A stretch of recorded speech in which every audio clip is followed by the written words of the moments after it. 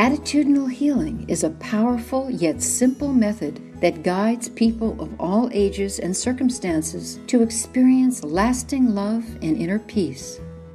It helps heal the judgments, blame, shame, and self-condemnation that keeps us from real happiness. Attitudinal healing is based on the belief that it's not people or experiences from the past or even in the future that cause us to be upset. Rather, it's our thoughts, attitudes, and our judgments about them that cause us the distress. Healing results when we concentrate on changing our own attitudes rather than trying to change others. Guiding principles help us learn to look at pain from the past and fear of the future so we can choose to experience inner peace in the present.